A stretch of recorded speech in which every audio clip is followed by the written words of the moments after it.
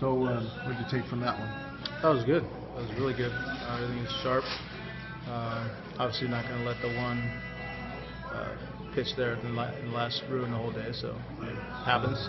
Everything else before that was really good, so really pleased with everything, how it went. Everything went today.